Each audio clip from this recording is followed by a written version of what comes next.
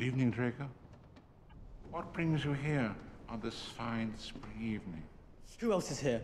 I heard you talking. I often talk aloud to myself. I find it extraordinarily useful.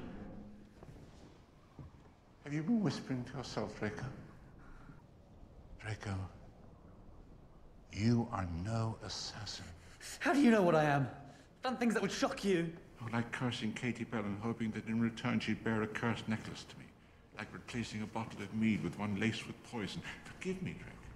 I cannot help feeling these actions are so weak that your heart can't really have been in them. You trust me. I was chosen. I shall make it easy for you. Expelliarmus!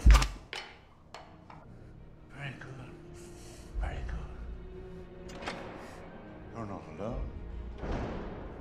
There are others. How?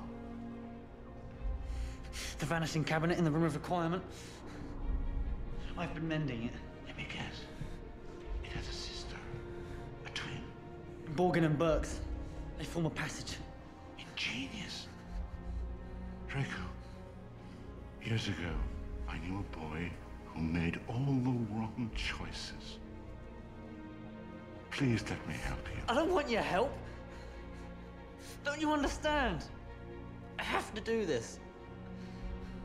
I have to kill you. He's gonna kill me. Well, look what we have here. Well done, Draco. Good evening, Bellatrix. I think introductions are in order, don't you? Love to, Elvis. But I'm afraid we're on a bit of a tight schedule. Do it! He doesn't have the stomach, just like his father. Let me finish him in my own way. No! The Dark Lord was clear the voice to do it. This is your moment. Do it. Go on, Draco. No!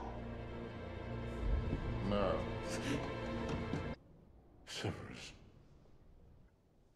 Please. Avada Kedavra.